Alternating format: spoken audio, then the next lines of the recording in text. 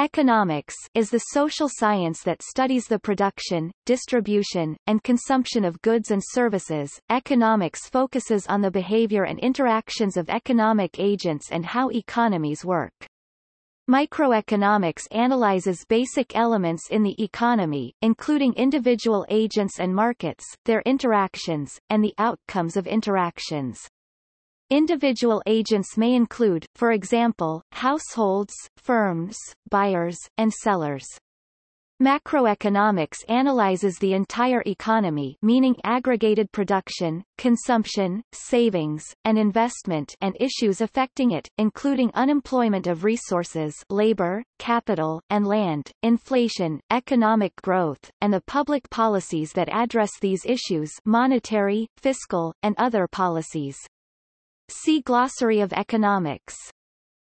Other broad distinctions within economics include those between positive economics, describing what is, and normative economics, advocating what ought to be, between economic theory and applied economics, between rational and behavioral economics, and between mainstream economics and heterodox economics. Economic analysis can be applied throughout society, in business, finance, health care, and government.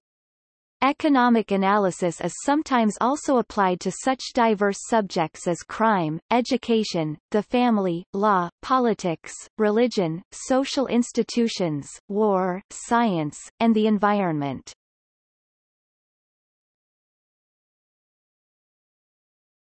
Topic: The term and its various definitions.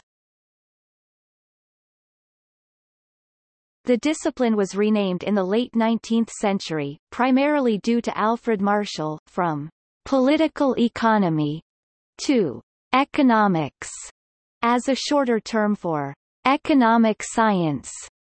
At that time, it became more open to rigorous thinking and made increased use of mathematics, which helped support efforts to have it accepted as a science and as a separate discipline outside of political science and other social sciences. There are a variety of modern definitions of economics, some reflect evolving views of the subject or different views among economists. Scottish philosopher Adam Smith 1776 defined what was then called political economy as an inquiry into the nature and causes of the wealth of nations, in particular as a branch of the science of a statesman or legislator, with the twofold objectives of providing a plentiful revenue or subsistence for the people, and to supply the state or commonwealth with a revenue for the public services.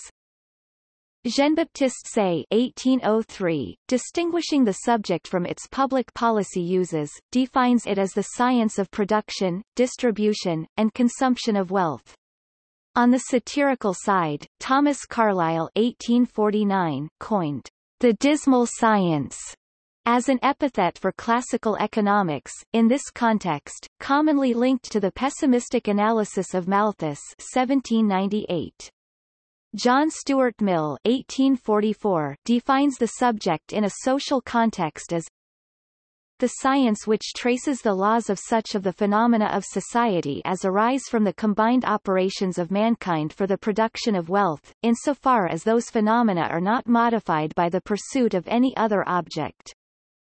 Alfred Marshall provides a still widely cited definition in his textbook Principles of Economics 1890 that extends analysis beyond wealth and from the societal to the microeconomic level. Economics is a study of man in the ordinary business of life. It inquires how he gets his income and how he uses it. Thus, it is on the one side, the study of wealth, and on the other and more important side, a part of the study of man. Lionel Robbins 1932 developed implications of what has been termed perhaps the most commonly accepted current definition of the subject. Economics is a science which studies human behavior as a relationship between ends and scarce means which have alternative uses. Robbins describes the definition as not classificatory in picking out certain kinds of behavior, but rather analytical in focusing attention on a particular aspect of behavior, the form imposed by the influence of scarcity. He affirmed that previous economists have usually centered their studies on the analysis of wealth, how wealth is created, production, distributed, and consumed, and how wealth can grow. But he said that economics can be used to study other things, such as war, that are outside its usual focus. This is because war has as the goal winning it as a sought-after end, generates both cost and benefits, and resources, human life and other costs, are used to attain the goal. If the war is not winnable or if the expected costs outweigh the benefits, the deciding actors, assuming they are rational, may never go to war, a decision, but rather explore other alternatives. We cannot define economics as the science that studies wealth, war, crime, education, and any other field economic analysis can be applied to, but, as the science that studies a particular common aspect of each of those subjects. They all use scarce resources to attain a sought-after end. Some subsequent comments criticized the definition as overly broad in failing to limit its subject matter to analysis of markets. From the 1960s, however, such comments abated as the economic theory of maximizing behavior and rational choice modeling expanded the domain of the subject to areas previously treated in other fields. There are other criticisms as well, such as in scarcity not accounting for the macroeconomics of high unemployment. Gary Becker, a contributor to the expansion of economics into new areas, describes the approach he favors as combining the assumptions of maximizing behavior, stable preferences, and market equilibrium, used relentlessly and unflinchingly. One commentary characterizes the remark as making economics an approach rather than a subject matter but with great specificity as to the choice process and the type of social interaction that such analysis involves. The same source reviews a range of definitions included in Principles of Economics textbooks and concludes that the lack of agreement need not affect the subject matter that the texts treat. Among economists more generally, it argues that a particular definition presented may reflect the direction toward which the author believes economics is evolving, or should evolve.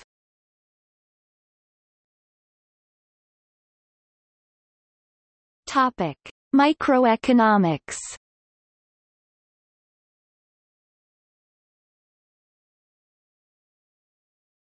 Topic: Markets. Microeconomics examines how entities, forming a market structure, interact within a market to create a market system. These entities include private and public players with various classifications, typically operating under scarcity of tradable units and light government regulation. The item traded may be a tangible product such as apples or a service such as repair services, legal counsel, or entertainment. In theory, in a free market the aggregates sum of quantity demanded by buyers and quantity supplied by sellers may reach economic equilibrium over time in reaction to price changes. In practice, various issues may prevent equilibrium, and any equilibrium reached may not necessarily be morally equitable. For example, if the supply of healthcare services is limited by external factors, the equilibrium price may be unaffordable for many who desire it but cannot pay for it. Various market structures exist. In perfectly competitive markets, no participants are large enough to have the market power to set the price of a homogeneous product. In other words, every participant is a price taker, as no participant influences the price of a product. In the real world, markets often experience imperfect competition. Forms include monopoly, in which there is only one seller of a good, duopoly, in which there are only two sellers of a good, oligopoly, in which there are few sellers of a good, monopolistic competition, in which there are many sellers producing highly differentiated goods, monopsony, in which there is only one buyer of a good, and oligopsony, in which there are few buyers of a good. Unlike perfect competition, imperfect competition invariably means market power is unequally distributed. Firms under imperfect competition have the potential to be price makers, which means that, by holding a disproportionately high share of market power, they can influence the prices of their products. Microeconomics studies individual markets by simplifying the economic system by assuming that activity in the market being analyzed does not affect other markets. This method of analysis is known as partial equilibrium analysis, supply and demand. This method aggregates the sum of all activity in only one market. General equilibrium theory studies various markets and their behavior. It aggregates the sum of all activity across all markets. This method studies both changes in markets and their interactions leading towards equilibrium.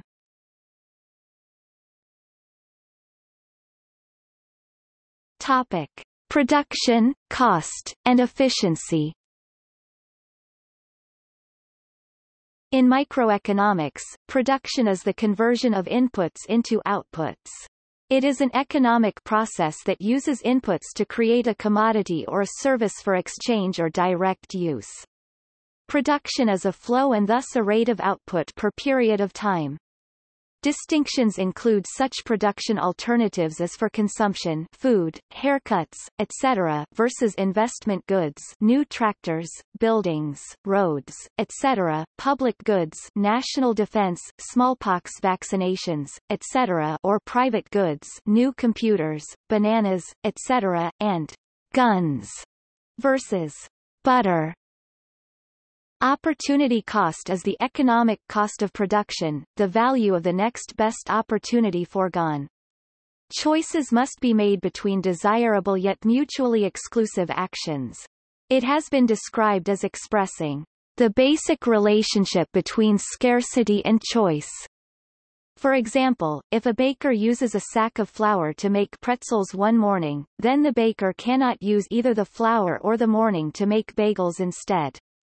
Part of the cost of making pretzels is that neither the flour nor the morning are available any longer, for use in some other way. The opportunity cost of an activity is an element in ensuring that scarce resources are used efficiently, such that the cost is weighed against the value of that activity in deciding on more or less of it.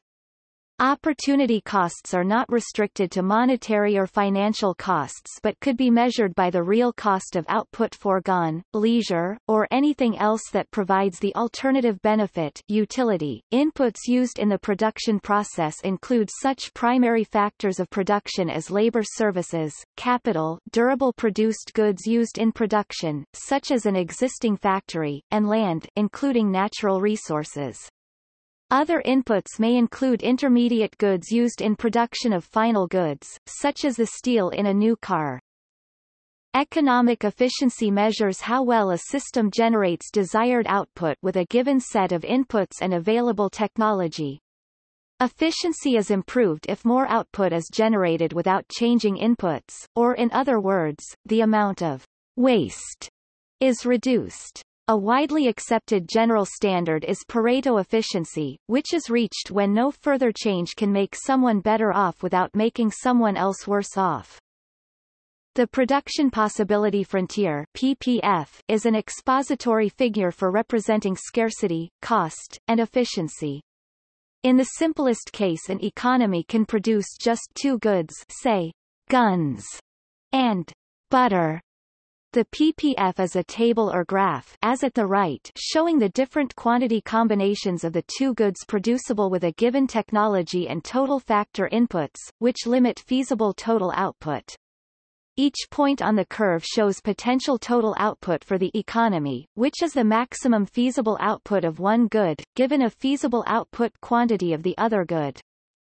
Scarcity is represented in the figure by people being willing but unable in the aggregate to consume beyond the PPF, such as at X, and by the negative slope of the curve. If production of one good increases along the curve, production of the other good decreases, an inverse relationship. This is because increasing output of one good requires transferring inputs to it from production of the other good, decreasing the latter. The slope of the curve at a point on it gives the trade-off between the two goods. It measures what an additional unit of one good costs in units foregone of the other good, an example of a real opportunity cost. Thus, if one more gun costs 100 units of butter, the opportunity cost of one gun is 100 butter. Along the PPF, scarcity implies that choosing more of one good in the aggregate entails doing with less of the other good. Still, in a market economy, movement along the curve may indicate that the choice of the increased output is anticipated to be worth the cost to the agents. By construction, each point on the curve shows productive efficiency in maximizing output for given total inputs. A point inside the curve, as at A, is feasible but represents production inefficiency, wasteful use of inputs, in that output of one or both goods could increase by moving in a northeast direction to a point on the curve. Examples cited of such inefficiency include high unemployment during a business cycle recession or economic organization of a country that discourages full use of resources. Being on the curve might still not fully satisfy allocative efficiency, also called Pareto efficiency, if it does not produce a mix of goods that consumers prefer over other points. Much applied economics in public policy is concerned with determining how the efficiency of an economy can be improved.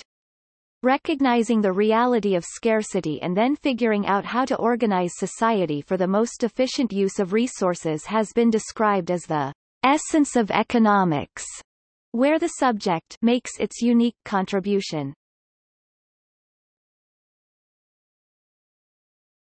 Topic: Specialization.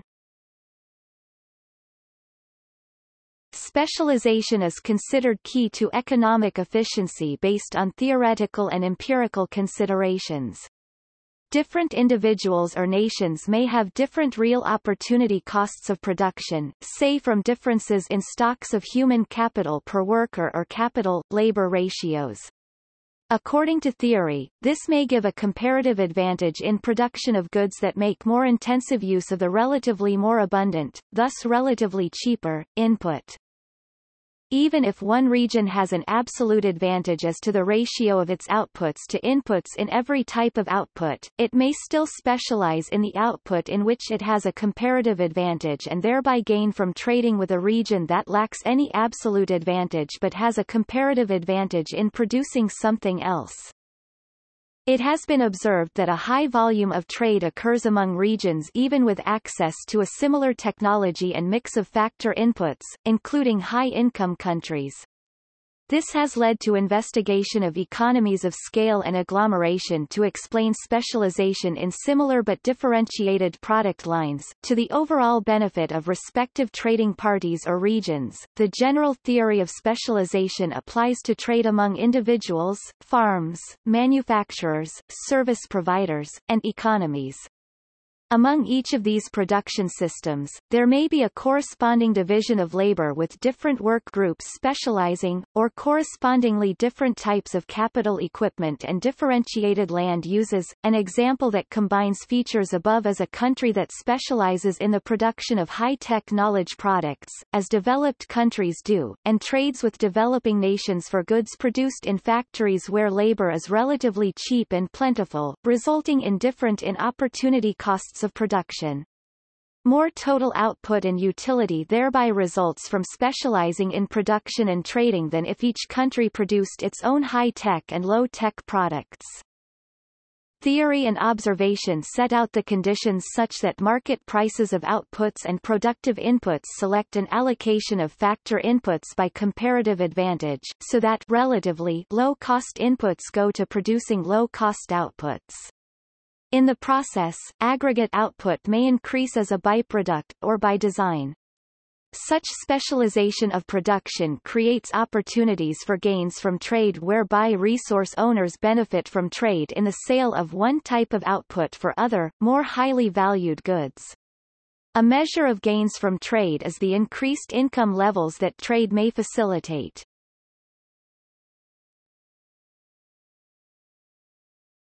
Topic: Supply and demand. Prices and quantities have been described as the most directly observable attributes of goods produced and exchanged in a market economy. The theory of supply and demand is an organizing principle for explaining how prices coordinate the amounts produced and consumed.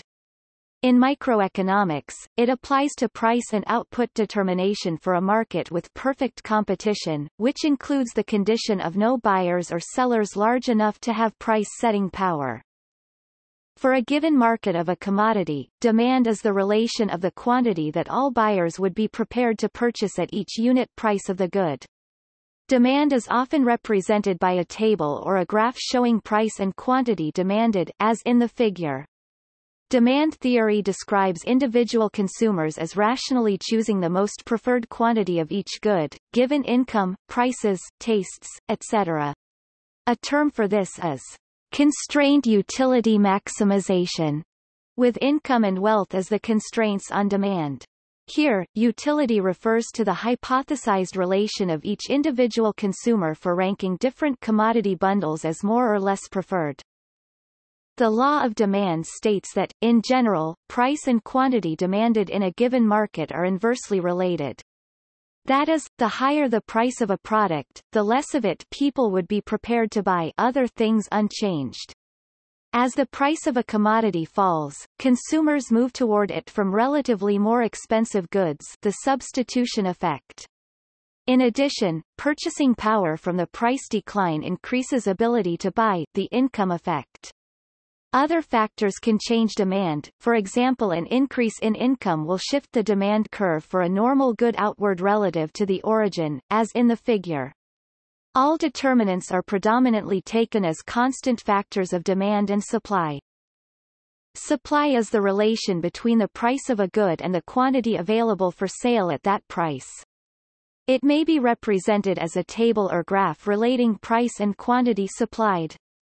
Producers, for example business firms, are hypothesized to be profit maximizers, meaning that they attempt to produce and supply the amount of goods that will bring them the highest profit.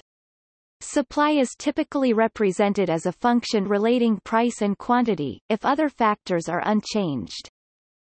That is, the higher the price at which the good can be sold, the more of it producers will supply, as in the figure. The higher price makes it profitable to increase production. Just as on the demand side, the position of the supply can shift, say from a change in the price of a productive input or a technical improvement. The law of supply states that, in general, a rise in price leads to an expansion in supply and a fall in price leads to a contraction in supply. Here as well, the determinants of supply, such as price of substitutes, cost of production, technology applied and various factors inputs of production are all taken to be constant for a specific time period of evaluation of supply. Market equilibrium occurs where quantity supplied equals quantity demanded, the intersection of the supply and demand curves in the figure above. At a price below equilibrium, there is a shortage of quantity supplied compared to quantity demanded. This is posited to bid the price up. At a price above equilibrium, there is a surplus of quantity supplied compared to quantity demanded. This pushes the price down. The model of supply and demand predicts that for given supply and demand curves, price and quantity will stabilize at the price that makes quantity supplied equal to quantity demanded. Similarly, demand and supply theory predicts a new price-quantity combination from a shift in demand, as to the figure, or in supply. For a given quantity of a consumer good, the point on the demand curve indicates the value, or marginal utility, to consumers for that unit. It measures what the consumer would be prepared to pay for that unit. The corresponding point on the supply curve measures marginal cost, the increase in total cost to the supplier for the corresponding unit of the good. The price in equilibrium is determined by supply and demand. In a perfectly competitive market, supply and demand equate marginal cost and marginal utility at equilibrium. On the supply side of the market, some factors of production are described as relatively variable in the short run, which affects the cost of changing output levels. Their usage rates can be changed easily, such as electrical power, raw material inputs, and overtime and temp work. Other inputs are relatively fixed, such as plant and equipment and key personnel. In the long run, all inputs may be adjusted by management.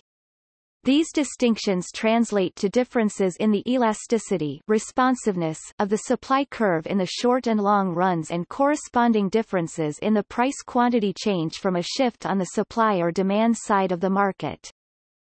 Marginalist theory, such as above, describes the consumers as attempting to reach most preferred positions, subject to income and wealth constraints, while producers attempt to maximize profits subject to their own constraints, including demand for goods produced, technology, and the price of inputs. For the consumer, that point comes where marginal utility of a good, net of price, reaches zero, leaving no net gain from further consumption increases. Analogously, the producer compares marginal revenue identical to price for the perfect competitor against the marginal cost of a good, with marginal profit the difference. At the point where marginal profit reaches zero, further increases in production of the good stop. For movement to market equilibrium and for changes in equilibrium, price and quantity also change at the margin, more or less of something, rather than necessarily all or nothing. Other applications of demand and supply include the distribution of income among the factors of production, including labor and capital, through factor markets. In a competitive labor market, for example, the quantity of labor employed and the price of labor, the wage rate, depends on the demand for labor from employers for production and supply of labor from potential workers. Labor economics examines the interaction of workers and employers through such markets to explain patterns and changes of wages and other labor income, labor mobility, and unemployment, productivity through human capital, and related public policy issues. Demand and supply analysis is used to explain the behavior of perfectly competitive markets, but as a standard of comparison it can be extended to any type of market. It can also be generalized to explain variables across the economy, for example, total output estimated as real GDP and the general price level, as studied in macroeconomics. Tracing the qualitative and quantitative effects of variables that change supply and demand, whether in the short or long run, is a standard exercise in applied economics. Economic theory may also specify conditions such that supply and demand through the market is an efficient mechanism for allocating resources.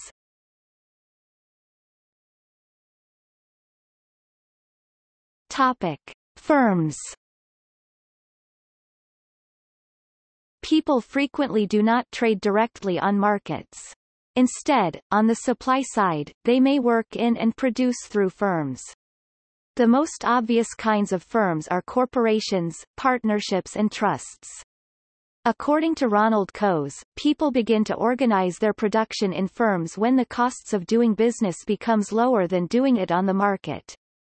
Firms combine labor and capital, and can achieve far greater economies of scale when the average cost per unit declines as more units are produced than individual market trading. In perfectly competitive markets studied in the theory of supply and demand, there are many producers, none of which significantly influence price. Industrial organization generalizes from that special case to study the strategic behavior of firms that do have significant control of price. It considers the structure of such markets and their interactions. Common market structures studied besides perfect competition include monopolistic competition, various forms of oligopoly, and monopoly. Managerial economics applies microeconomic analysis to specific decisions in business firms or other management units. It draws heavily from quantitative methods such as operations research and programming and from statistical methods such as regression analysis in the absence of certainty and perfect knowledge. A unifying theme is the attempt to optimize business decisions, including unit cost minimization and profit maximization, given the firm's objectives and constraints imposed by technology and market conditions.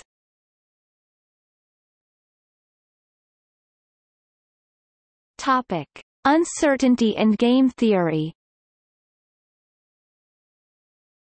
Uncertainty in economics is an unknown prospect of gain or loss, whether quantifiable as risk or not.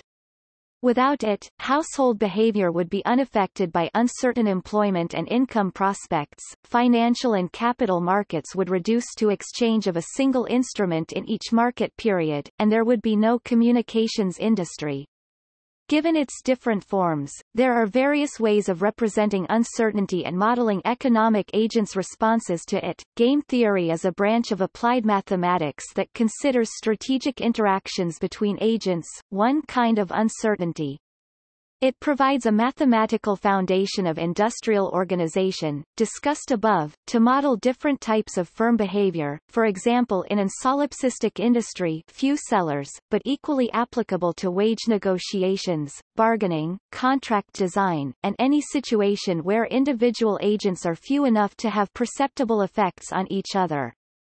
In behavioral economics, it has been used to model the strategies agents choose when interacting with others whose interests are at least partially adverse to their own. In this, it generalizes maximization approaches developed to analyze market actors such as in the supply and demand model and allows for incomplete information of actors. The field dates from the 1944 Classic Theory of Games and Economic Behavior by John von Neumann and Oscar Morgenstern. It has significant applications seemingly outside of economics in such diverse subjects as formulation of nuclear strategies, ethics, political science, and evolutionary biology. Risk aversion may stimulate activity that in well-functioning markets smooths out risk and communicates information about risk, as in markets for insurance, commodity futures contracts, and financial instruments. Financial economics or simply finance describes the allocation of financial resources. It also analyzes the pricing of financial instruments, the financial structure of companies, the efficiency and fragility of financial markets, financial crises, and related government policy or regulation. Some market organizations may give rise to inefficiencies associated with uncertainty. Based on George Akerloff's Market for Lemons article, the paradigm example is of a dodgy second-hand car market. Customers without knowledge of whether a car is a lemon depress its price below what a quality second-hand car would be. Information asymmetry arises here, if the seller has more relevant information than the buyer but no incentive to disclose it. Related problems in insurance are adverse selection, such that those at most risk are most likely to insure, say reckless drivers, and moral hazard, such that insurance results in riskier behavior, say more reckless driving. Both problems may raise insurance costs and reduce efficiency by driving otherwise willing transactors from the market. Incomplete markets. Moreover, attempting to reduce one problem, say adverse selection by mandating insurance, may add to another, say moral hazard. Information economics, which studies such problems, has relevance in subjects such as insurance, contract law, mechanism design, monetary economics, and health care. Applied subjects include market and legal remedies to spread or reduce risk, such as warranties, government-mandated partial insurance, restructuring or bankruptcy law, inspection, and regulation for quality and information disclosure.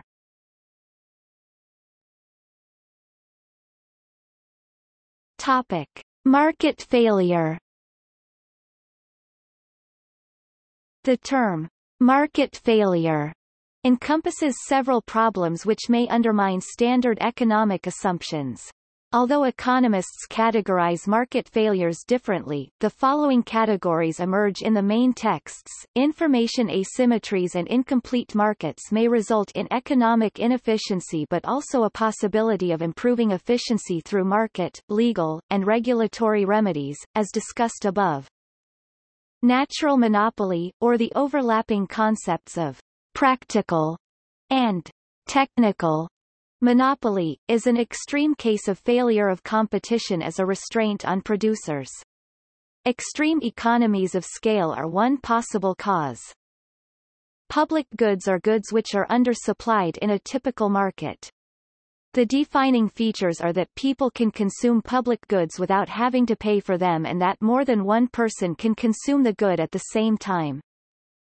Externalities occur where there are significant social costs or benefits from production or consumption that are not reflected in market prices. For example, air pollution may generate a negative externality, and education may generate a positive externality, less crime, etc. Governments often tax and otherwise restrict the sale of goods that have negative externalities and subsidize or otherwise promote the purchase of goods that have positive externalities in an effort to correct the price distortions caused by these externalities. Elementary demand and supply theory predicts equilibrium but not the speed of adjustment for changes of equilibrium due to a shift in demand or supply. In many areas, some form of price stickiness is postulated to account for quantities, rather than prices, adjusting in the short run to changes on the demand side or the supply side. This includes standard analysis of the business cycle in macroeconomics. Analysis often revolves around causes of such price stickiness and their implications for reaching a hypothesized long-run equilibrium.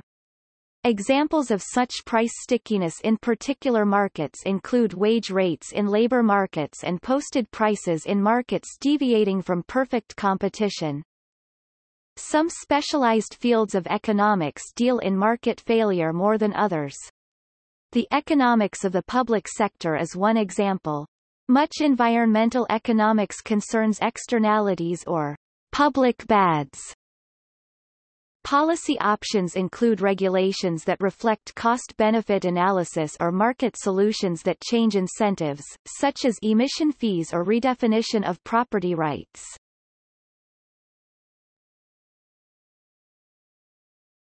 Topic: Public sector.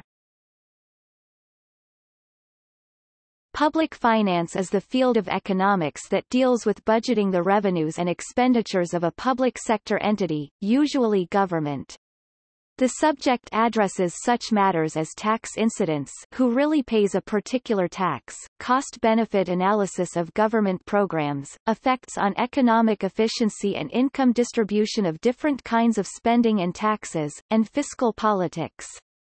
The latter, an aspect of public choice theory, models public sector behavior analogously to microeconomics, involving interactions of self-interested voters, politicians, and bureaucrats. Much of economics is positive, seeking to describe and predict economic phenomena. Normative economics seeks to identify what economies ought to be like. Welfare economics is a normative branch of economics that uses microeconomic techniques to simultaneously determine the allocative efficiency within an economy and the income distribution associated with it. It attempts to measure social welfare by examining the economic activities of the individuals that comprise society.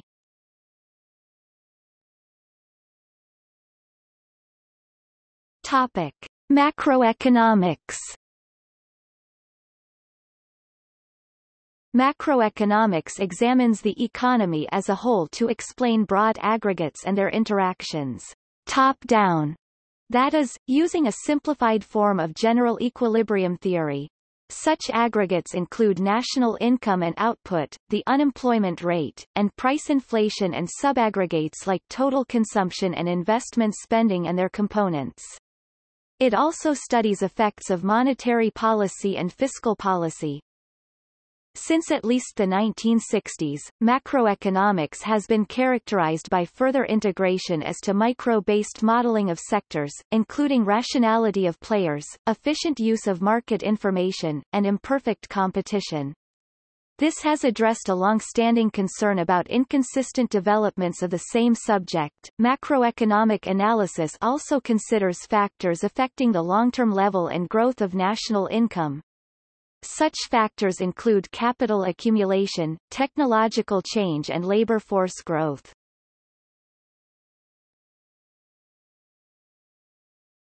Topic: Growth.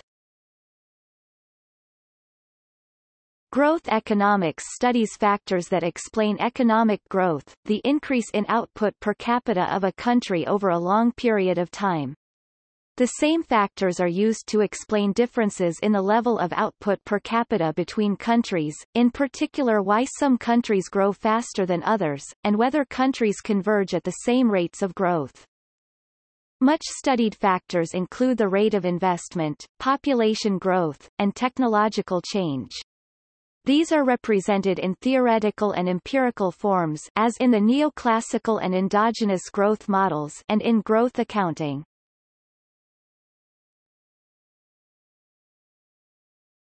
Topic: Business cycle.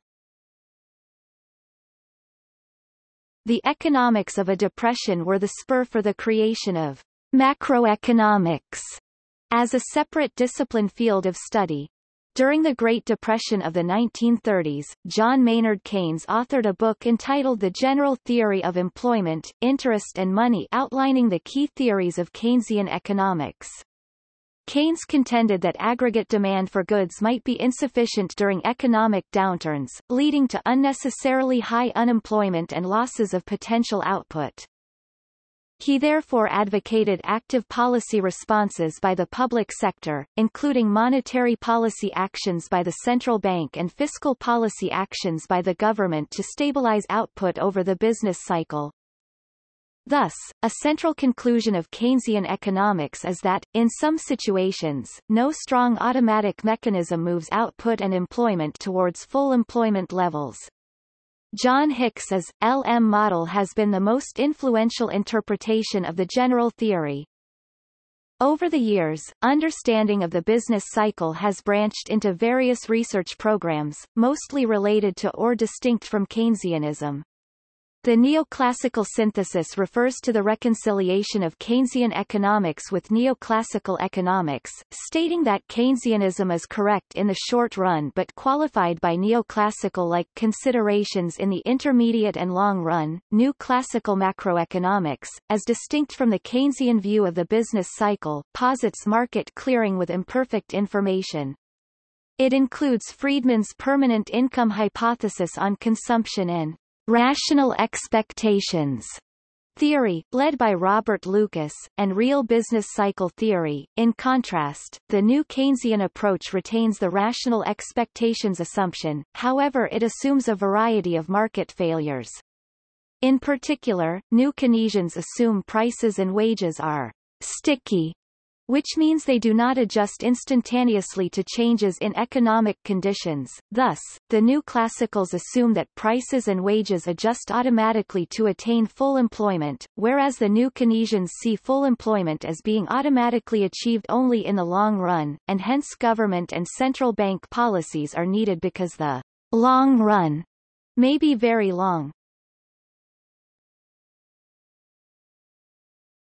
Topic: Unemployment. The amount of unemployment in an economy is measured by the unemployment rate, the percentage of workers without jobs in the labor force. The labor force only includes workers actively looking for jobs. People who are retired, pursuing education, or discouraged from seeking work by a lack of job prospects are excluded from the labor force. Unemployment can be generally broken down into several types that are related to different causes. Classical models of unemployment occurs when wages are too high for employers to be willing to hire more workers. Wages may be too high because of minimum wage laws or union activity. Consistent with classical unemployment, frictional unemployment occurs when appropriate job vacancies exist for a worker, but the length of time needed to search for and find the job leads to a period of unemployment. Structural unemployment covers a variety of possible causes of unemployment, including a mismatch between workers' skills and the skills required for open jobs. Large amounts of structural unemployment can occur when an economy is transitioning, industries and workers find their previous set of skills are no longer in demand. Structural unemployment is similar to frictional unemployment since both reflect the problem of matching workers with job vacancies, but structural unemployment covers the time needed to acquire new skills, not just the short-term search process. While some types of unemployment may occur regardless of the condition of the economy, cyclical unemployment occurs when growth stagnates. Okune's law represents the empirical relationship between unemployment and economic growth. The original version of Okune's law states that a 3% increase in output would lead to a 1% decrease in unemployment.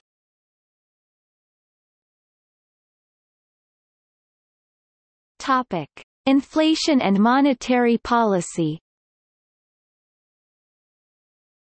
Money is a means of final payment for goods in most price system economies, and is the unit of account in which prices are typically stated. Money has general acceptability, relative consistency in value, divisibility, durability, portability, elasticity in supply, and longevity with mass public confidence. It includes currency held by the non-bank public and checkable deposits. It has been described as a social convention, like language, useful to one largely because it is useful to others. In the words of Francis Amasa Walker, a well-known 19th-century economist, "Money is what money does. Money is that money does." In the original, as a medium of exchange, money facilitates trade. It is essentially a measure of value and, more importantly, a store of value, being a basis for credit creation. Its economic function can be contrasted with barter, non-monetary exchange. Given a diverse array of produced goods and specialized producers, barter may entail a hard-to-locate double coincidence of wants as to what is exchanged, say apples and a book. Money can reduce the transaction cost of exchange because of its ready acceptability. Then it is less costly for the seller to accept money in exchange, rather than what the buyer produces. At the level of an economy, theory and evidence are consistent with a positive relationship running from the total money supply to the nominal value of total output and to the general price level. For this reason, management of the money supply is a key aspect of monetary policy.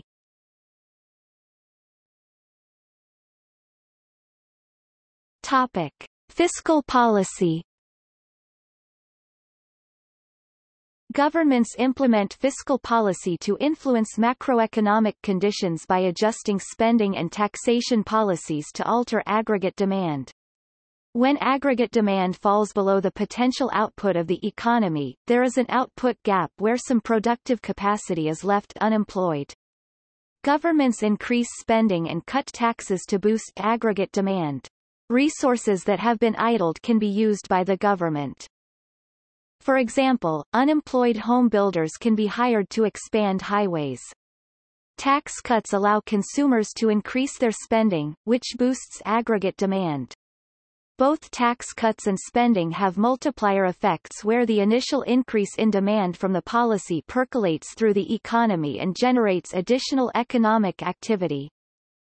The effects of fiscal policy can be limited by crowding out. When there is no output gap, the economy is producing at full capacity and there are no excess productive resources. If the government increases spending in this situation, the government uses resources that otherwise would have been used by the private sector, so there is no increase in overall output. Some economists think that crowding out is always an issue while others do not think it is a major issue when output is depressed. Skeptics of fiscal policy also make the argument of Ricardian equivalence. They argue that an increase in debt will have to be paid for with future tax increases, which will cause people to reduce their consumption and save money to pay for the future tax increase. Under Ricardian equivalence, any boost in demand from tax cuts will be offset by the increased saving intended to pay for future higher taxes.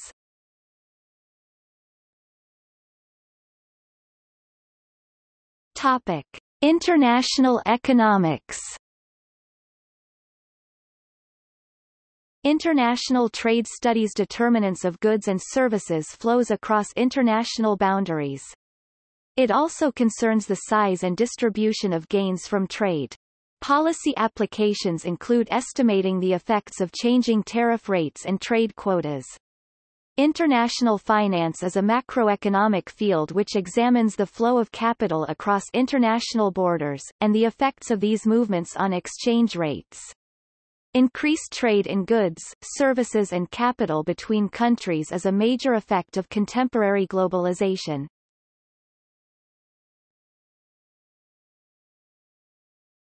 Topic: Development economics.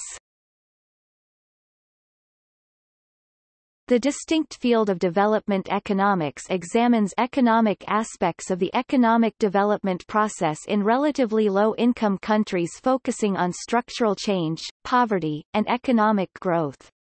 Approaches in development economics frequently incorporate social and political factors.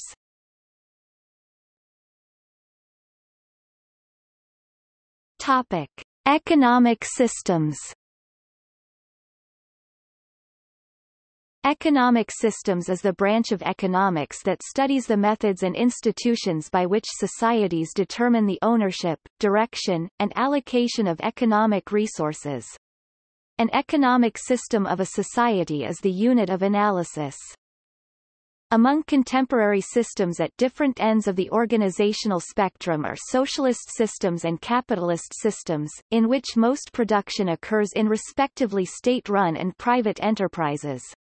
In between are mixed economies. A common element is the interaction of economic and political influences, broadly described as political economy. Comparative economic systems studies the relative performance and behavior of different economies or systems. The U.S. Export-Import Bank defines a Marxist-Leninist state as having a centrally planned economy. They are now rare. Examples can still be seen in Cuba, North Korea and Laos.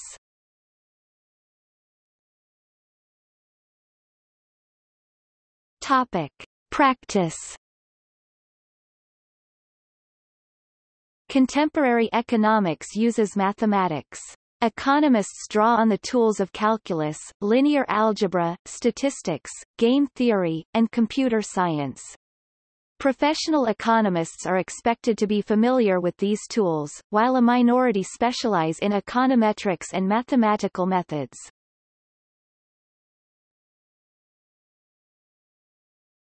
Topic: Theory.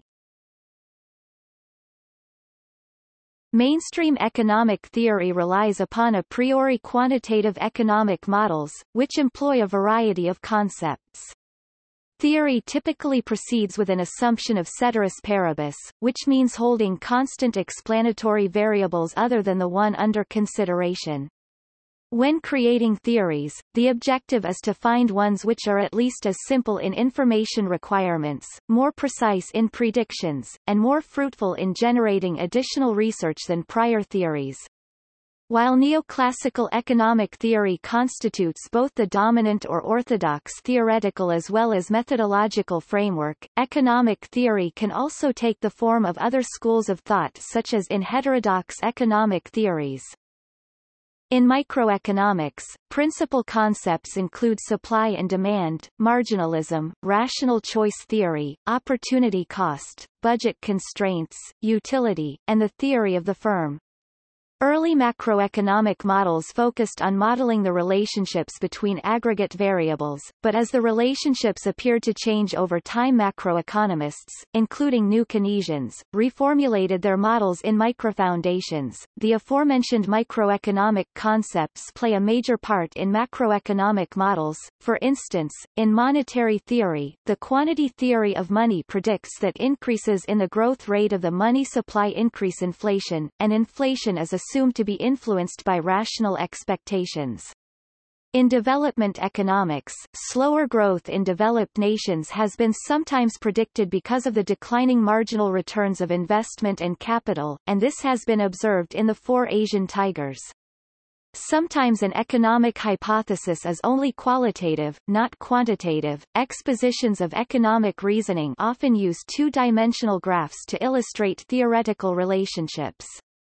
At a higher level of generality, Paul Samuelson's treatise Foundations of Economic Analysis 1947 used mathematical methods beyond graphs to represent the theory, particularly as to maximizing behavioral relations of agents reaching equilibrium.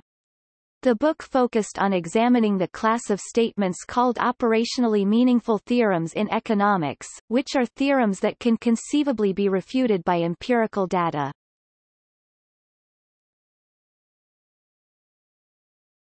Topic: Empirical investigation.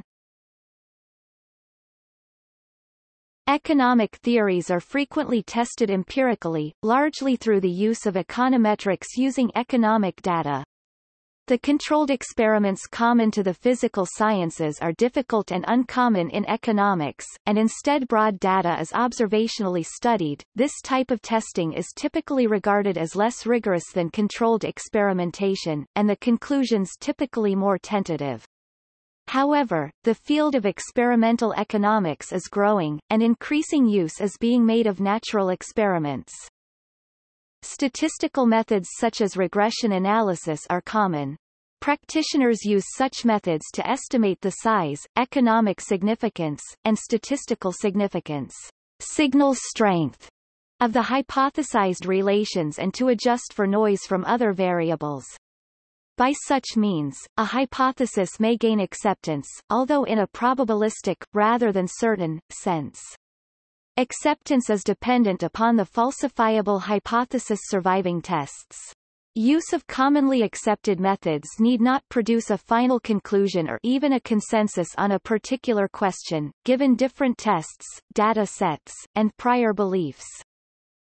Criticisms based on professional standards and non-replicability of results serve as further checks against bias, errors, and overgeneralization, although much economic research has been accused of being non-replicable, and prestigious journals have been accused of not facilitating replication through the provision of the code and data.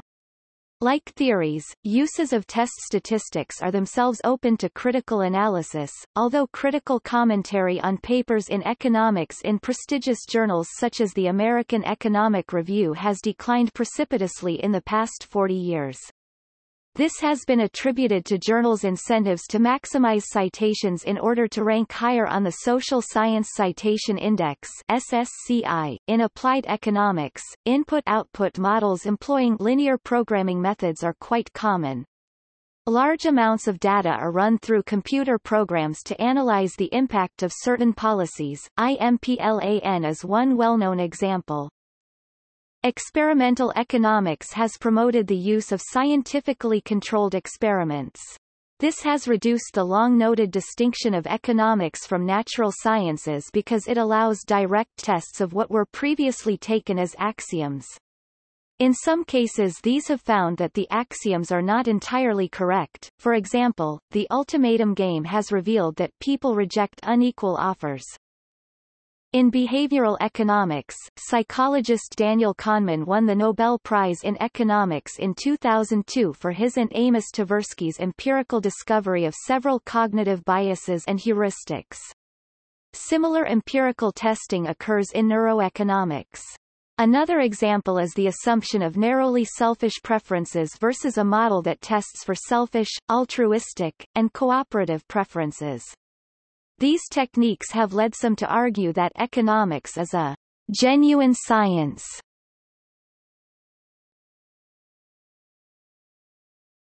Topic: Profession.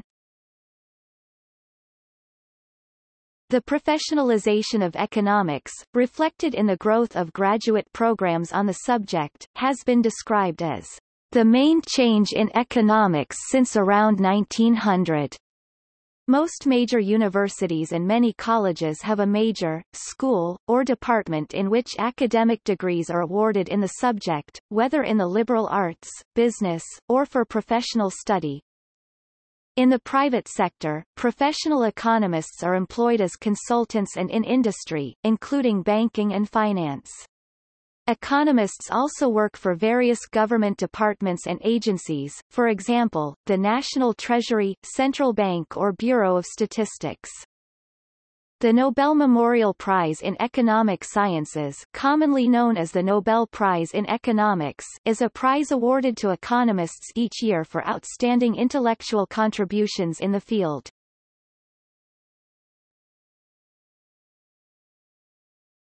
Topic: Related subjects.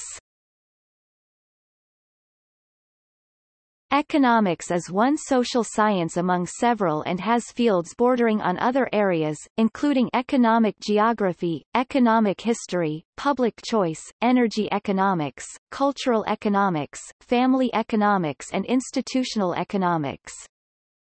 Law and economics, or economic analysis of law, is an approach to legal theory that applies methods of economics to law. It includes the use of economic concepts to explain the effects of legal rules, to assess which legal rules are economically efficient, and to predict what the legal rules will be. A seminal article by Ronald Coase published in 1961 suggested that well-defined property rights could overcome the problems of externalities. Political economy is the interdisciplinary study that combines economics, law, and political science in explaining how political institutions, the political environment, and the economic system, capitalist, socialist, mixed, influence each other. It studies questions such as how monopoly, rent-seeking behavior, and externalities should impact government policy. Historians have employed political economy to explore the ways in the past that persons and groups with common economic interests have used politics to effect changes beneficial to their interests. Energy economics is a broad scientific subject area which includes topics related to energy supply and energy demand. Georgescu Roegen reintroduced the concept of entropy in relation to economics and energy from thermodynamics, as distinguished from what he viewed as the mechanistic foundation of neoclassical economics drawn from Newtonian physics. His work contributed significantly to thermoeconomics and to ecological economics. He also did foundational work which later developed into evolutionary economics. The sociological subfield of economic sociology arose, primarily through the work of Emil Durkheim, Max Weber and Georg Simmel, as an approach to analyzing the effects of economic phenomena in relation to the overarching social paradigm, i.e. modernity. Classic works include Max Weber's The Protestant Ethic and the Spirit of Capitalism 1905 and Georg Simmel's The Philosophy of Money 1900. More recently, the works of Mark Granovetter, Peter Hedstrom and Richard Swedberg have been influential in this field.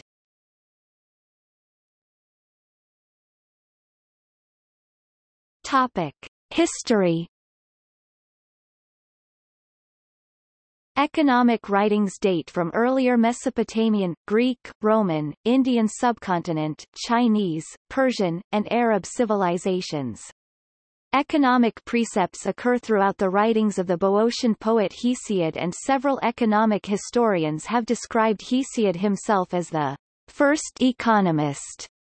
Other notable writers from antiquity through to the Renaissance include Aristotle, Xenophon, Chanakya, also known as Kautilya, Qin Shi Huang, Thomas Aquinas, and Ibn Khaldun. Joseph Schumpeter described Aquinas as coming nearer than any other group to being the founders of scientific economics as to monetary, interest, and value theory within a natural law perspective. Two groups, later called mercantilists and physiocrats, more directly influenced the subsequent development of the subject. Both groups were associated with the rise of economic nationalism and modern capitalism in Europe. Mercantilism was an economic doctrine that flourished from the 16th to 18th century in a prolific pamphlet literature, whether of merchants or statesmen. It held that a nation's wealth depended on its accumulation of gold and silver. Nations without access to mines could obtain gold and silver from trade only by selling goods abroad and restricting imports other than of gold and silver. The doctrine called for importing cheap raw materials to be used in manufacturing goods, which could be exported, and for state regulation to impose protective tariffs on foreign manufactured goods and prohibit manufacturing in the colonies. Physiocrats, a group of 18th-century French thinkers and writers, developed the idea of the economy as a circular flow of income and output. Physiocrats believed that only agricultural production generated a clear surplus over cost, so that agriculture was the basis of all wealth. Thus, they opposed the mercantilist policy of promoting manufacturing and trade at the expense of agriculture, including import tariffs. Physiocrats advocated replacing administratively costly tax collections with a single tax on income of landowners.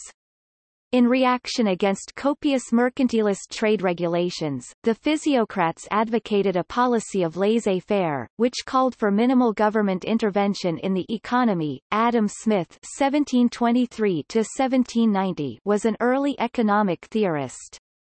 Smith was harshly critical of the mercantilists but described the physiocratic system, with all its imperfections, as perhaps the purest approximation to the truth that has yet been published. On the subject. Topic: Classical political economy.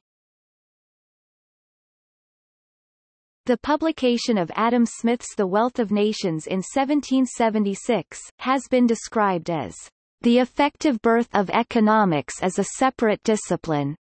The book identified land, labor, and capital as the three factors of production and the major contributors to a nation's wealth, as distinct from the physiocratic idea that only agriculture was productive. Smith discusses potential benefits of specialization by division of labor, including increased labor productivity and gains from trade, whether between town and country or across countries. His theorem that the division of labor is limited by the extent of the market has been described as the core of a theory of the functions of firm and industry, and a fundamental principle of economic organization. To Smith has also been ascribed the most important substantive proposition in all of economics, and foundation of resource allocation theory, that, under competition, resource owners of labor, land, and capital seek their most profitable uses, resulting in an equal rate of return for all uses in equilibrium, adjusted for apparent differences arising from such factors as training and unemployment, in an argument that includes one of the most famous passages in all economics. Smith represents every individual as trying to employ any capital they might command for their own advantage, not that of the society, and for the sake of profit, which is necessary at some level for employing capital in domestic industry, and positively related to the value of produce. In this, he generally, indeed, neither intends to promote the public interest, nor knows how much he is promoting it. By preferring the support of domestic to that of foreign industry, he intends only his own security, and by directing that industry in such a manner as its produce may be of the greatest value, he intends only his own gain, and he is in this, as in many other cases, led by an invisible hand to promote an end which was no part of his intention. Nor is it always the worse for the society that it was no part of it. By pursuing his own interest he frequently promotes that of the society more effectually than when he really intends to promote it. The Rev. Thomas Robert Malthus (1798) used the concept of diminishing returns to explain low living standards. Human population, he argued, tended to increase geometrically, outstripping the production of food, which increased arithmetically. The force of a rapidly growing population against a limited amount of land meant diminishing returns to labor. The result, he claimed, was chronically low wages, which prevented the standard of living for most of the population from rising above the subsistence level. Economist Julian Lincoln Simon has criticized Malthus's conclusions, while Adam Smith emphasized the production of income. David Ricardo (1817) focused on the distribution of income among landowners, workers, and capitalists. Ricardo saw an inherent conflict between landowners on the one hand and labor and capital on the other. He posited that the growth of population and capital, pressing against a fixed supply of land, pushes up rents and holds down wages and profits. Ricardo was the first to state and prove the principle of comparative advantage, according to which each country should specialize in producing and exporting goods in that it has a lower relative cost of production, rather relying only on its own production. It has been termed a fundamental analytical explanation for gains from trade.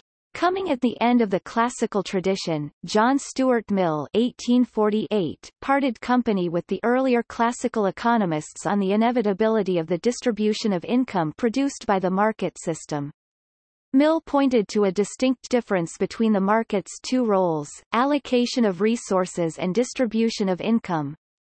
The market might be efficient in allocating resources but not in distributing income, he wrote, making it necessary for society to intervene. Value theory was important in classical theory. Smith wrote that the real price of everything is the toil and trouble of acquiring it. Smith maintained that, with rent and profit, other costs besides wages also enter the price of a commodity. Other classical economists presented variations on Smith, termed the labor theory of value. Classical economics focused on the tendency of any market economy to settle in a final stationary state made up of a constant stock of physical wealth, capital, and a constant population size.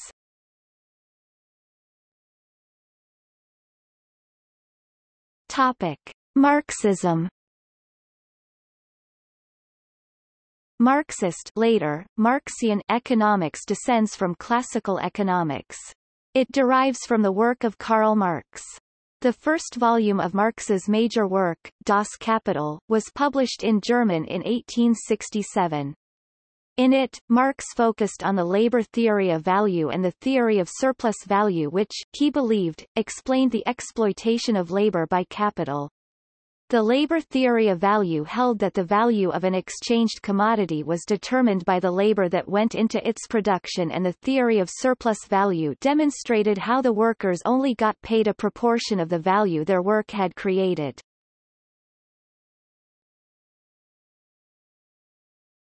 Topic: Neoclassical economics. At the dawn as a social science, economics was defined and discussed at length as the study of production, distribution, and consumption of wealth by Jean-Baptiste Say in his treatise on political economy, or The Production, Distribution, and Consumption of Wealth 1803. These three items are considered by the science only in relation to the increase or diminution of wealth, and not in reference to their processes of execution.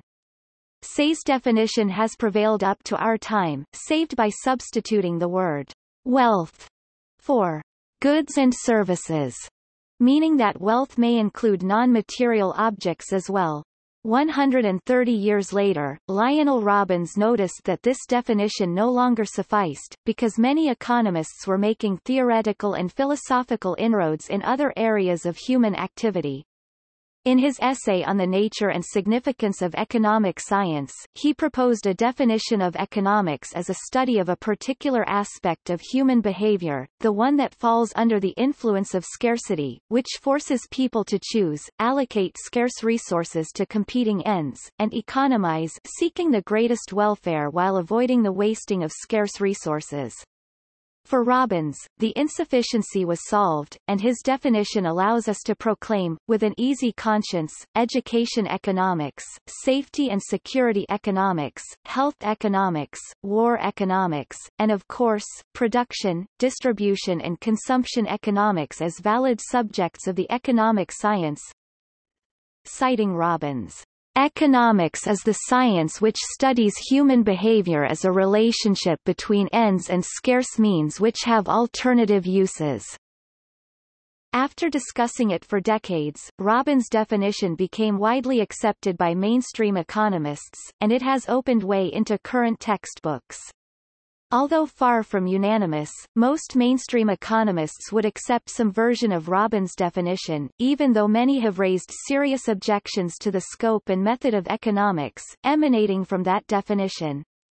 Due to the lack of strong consensus, and that production, distribution and consumption of goods and services is the prime area of study of economics, the old definition still stands in many quarters.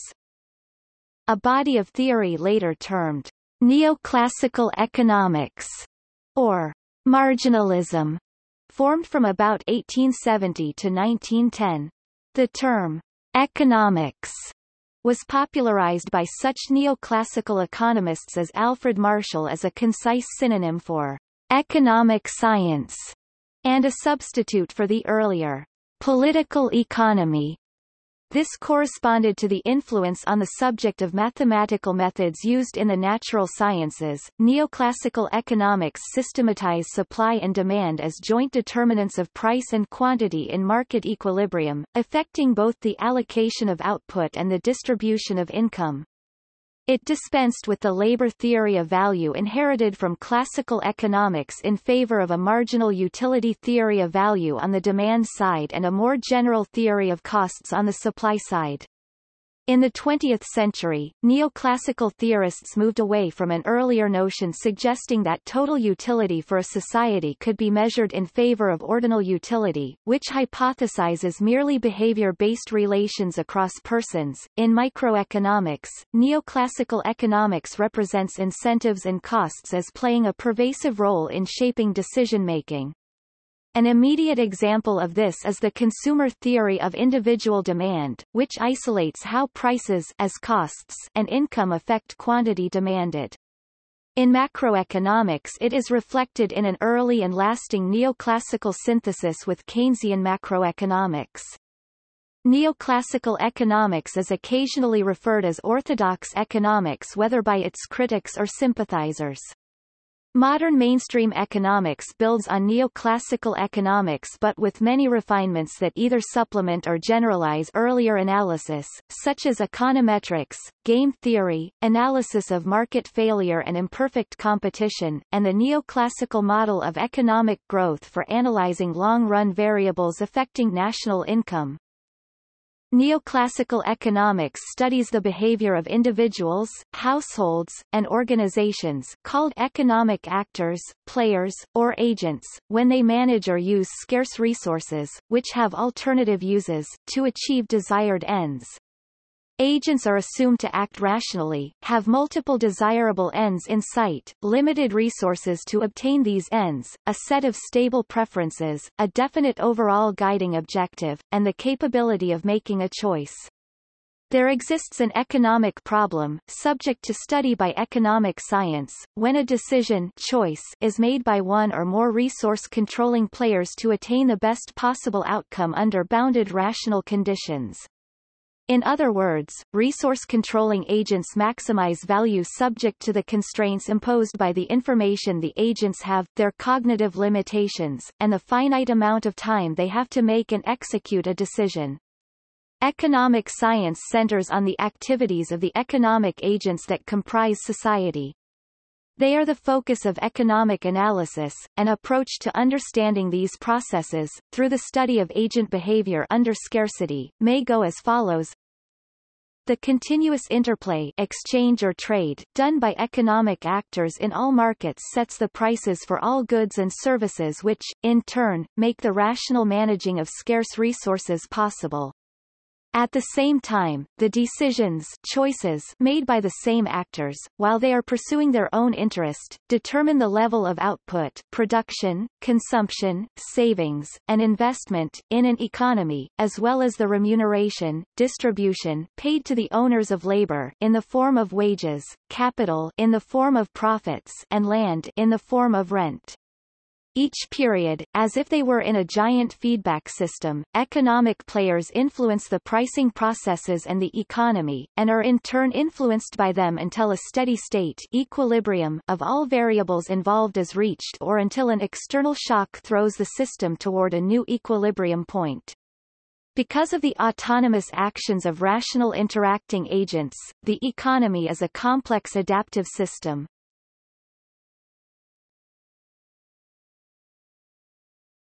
Topic: Keynesian economics.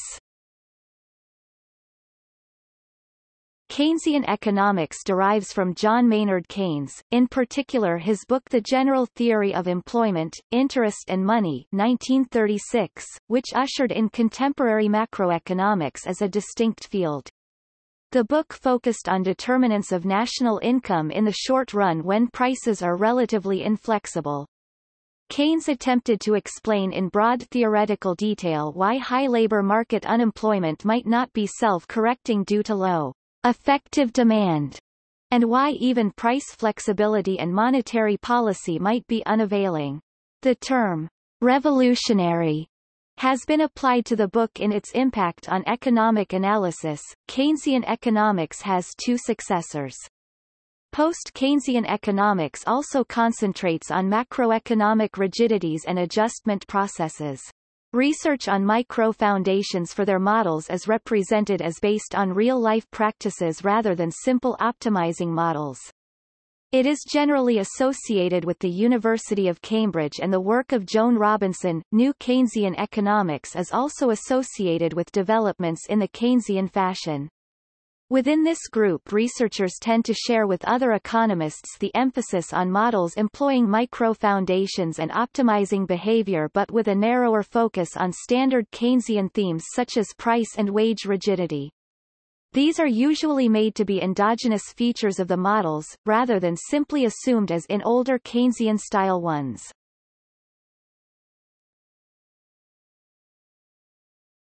Topic: Chicago School of Economics.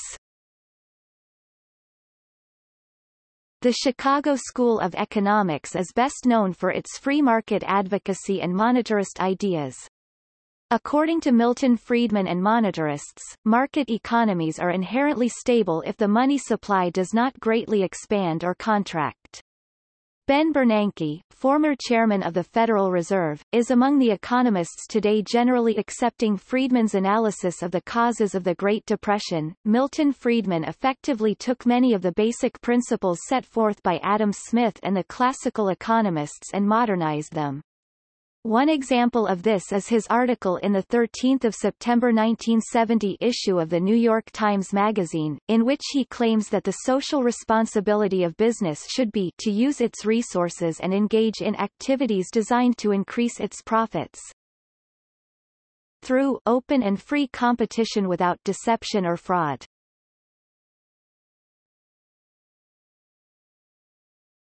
Topic: Other schools and approaches. Other well-known schools or trends of thought, referring to a particular style of economics practiced at and disseminated from well-defined groups of academicians that have become known worldwide, include the Austrian School, the Freiburg School, the School of Lausanne, post-Keynesian economics and the Stockholm School. Contemporary mainstream economics is sometimes separated into the saltwater approach of those universities along the eastern and western coasts of the U.S., and the freshwater, or Chicago School approach. Within macroeconomics there is, in general order of their appearance in the literature, classical economics, Keynesian economics, the neoclassical synthesis, post-Keynesian economics, monetarism, new classical economics, and supply-side economics. Alternative developments include ecological economics, constitutional economics, institutional economics, evolutionary economics, dependency theory, structuralist economics, world systems theory, econophysics, feminist economics and biophysical economics.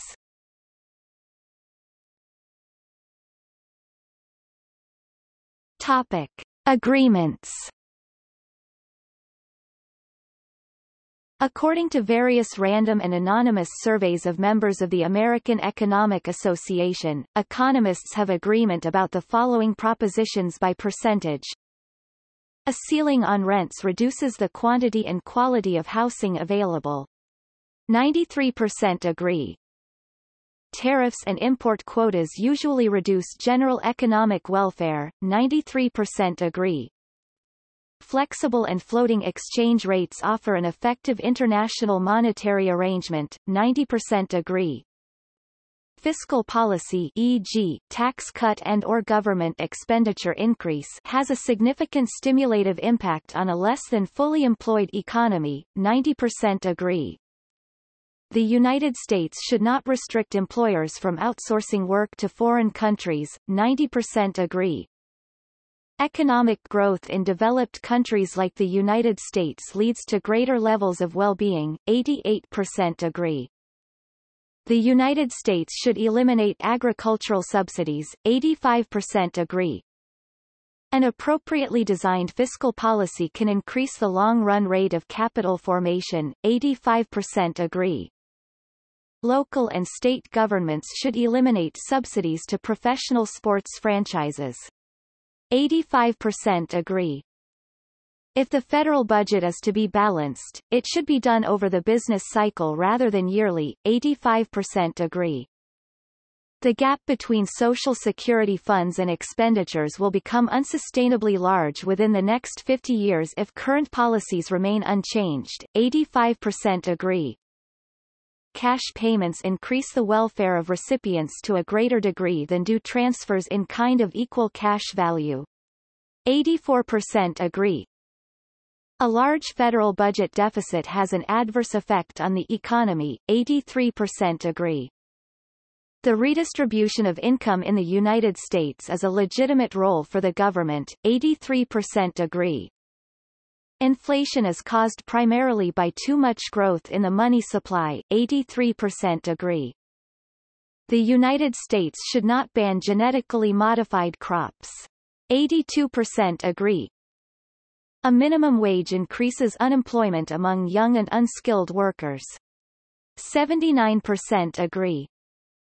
The government should restructure the welfare system along the lines of a negative income tax. 79% agree. Effluent taxes and marketable pollution permits represent a better approach to pollution control than imposition of pollution ceilings. 78% agree. Government subsidies on ethanol in the United States should be reduced or eliminated. 78% agree. Topic: Criticisms.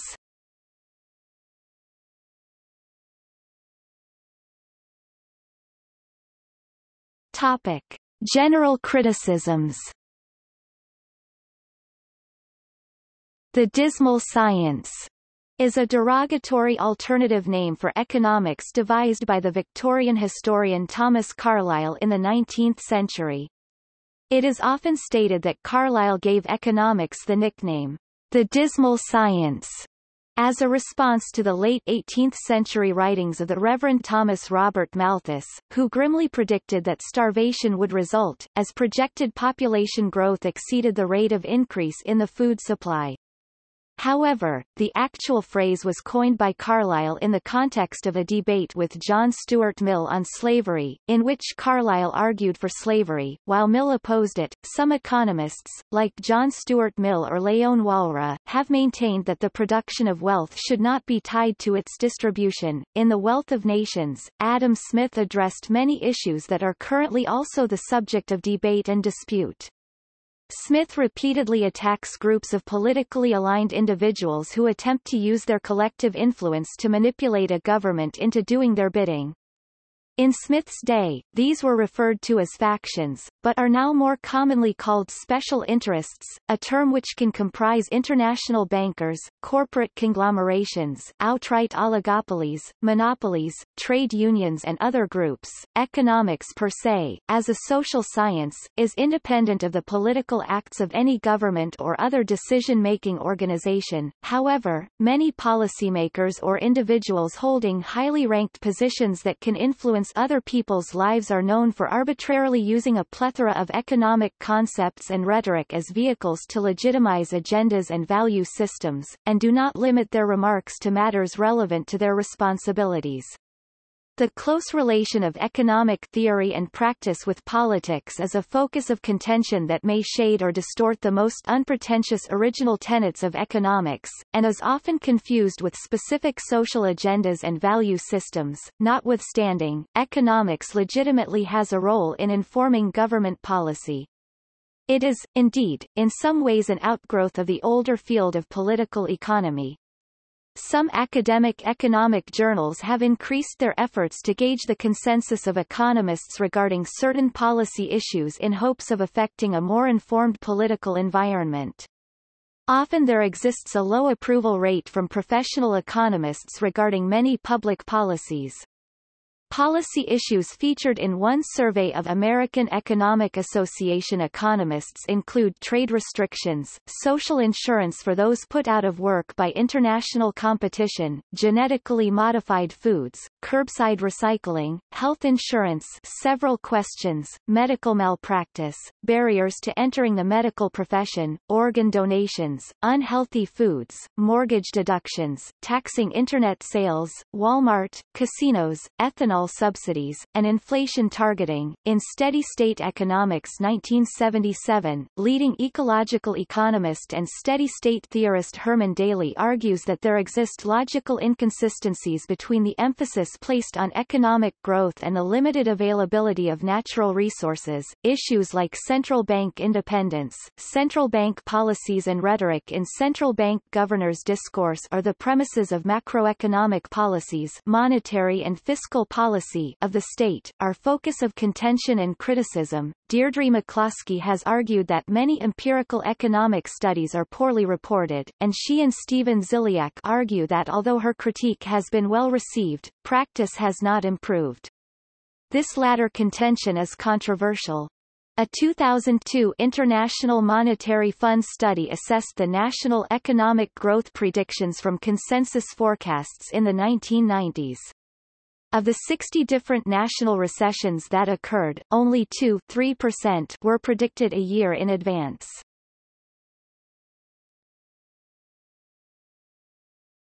Topic: Criticisms of assumptions. Economics has been subject to criticism that it relies on unrealistic, unverifiable, or highly simplified assumptions, in some cases because these assumptions simplify the proofs of desired conclusions. Examples of such assumptions include perfect information, profit maximization, and rational choices. The field of information economics includes both mathematical economical research and also behavioral economics, akin to studies in behavioral psychology. Nevertheless, prominent mainstream economists such as Keynes and Joskow have observed that much of economics is conceptual rather than quantitative, and difficult to model and formalize quantitatively. In a discussion on oligopoly research, Paul Joskow pointed out in 1975 that in practice, serious students of actual economies tended to use informal models based upon qualitative factors specific to particular industries. Joskow had a strong feeling that the important work in oligopoly was done through informal observations while formal models were trotted out ex post.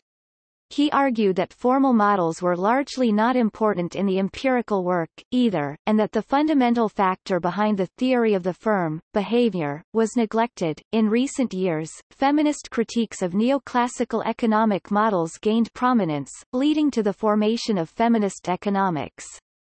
Contrary to common conceptions of economics as a positive and objective science, feminist economists call attention to the social construction of economics and highlight the ways in which its models and methods reflect masculine preferences.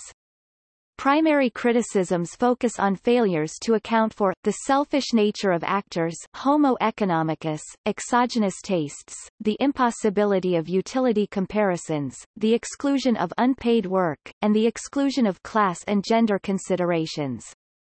Feminist economics developed to address these concerns, and the field now includes critical examinations of many areas of economics including paid and unpaid work, economic epistemology and history, globalization, household economics and the care economy.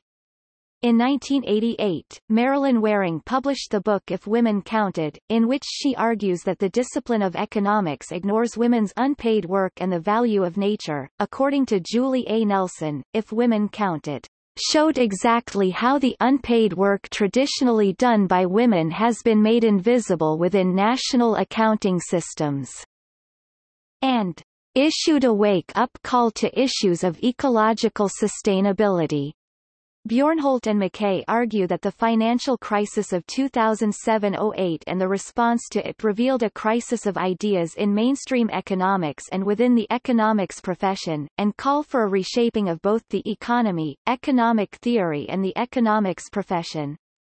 They argue that such a reshaping should include new advances within feminist economics that take as their starting point the socially responsible, sensible and accountable subject in creating an economy and economic theories that fully acknowledge care for each other as well as the planet. Philip Murawski observes that the imperatives of the orthodox research program of economic science leave little room for maneuver and less room for originality. These mandates appropriate as many mathematical techniques and metaphorical expressions from contemporary respectable science, primarily physics as possible. Preserve to the maximum extent possible the attendant 19th-century overtones of natural order. Deny strenuously that neoclassical theory slavishly imitates physics.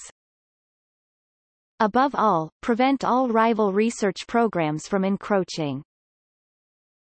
By ridiculing all external attempts to appropriate 20th-century physics models. All theorizing is, in this way, held hostage to 19th-century concepts of energy. In a series of peer-reviewed journal and conference papers and books published over a period of several decades, John McMurtry has provided extensive criticism of what he terms the unexamined assumptions and implications of economics, and their consequent cost to people's lives. Nassim Nicholas Taleb and Michael Perelman are two additional scholars who criticized conventional or mainstream economics.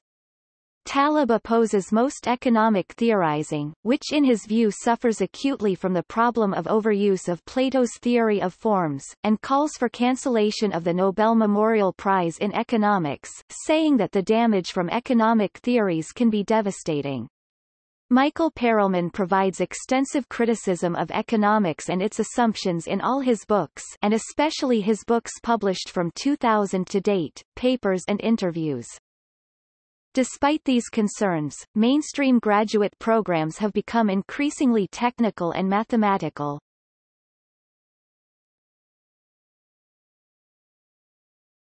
Topic. See also: Business ethics, economics terminology that differs from common usage, economic ideology, economic policy, economic union, free trade, list of economic communities, list of economics films, list of free trade agreements, socioeconomics, gross national happiness, liquidationism, economics general, glossary of economics, index of economics articles, outline of economics, Notes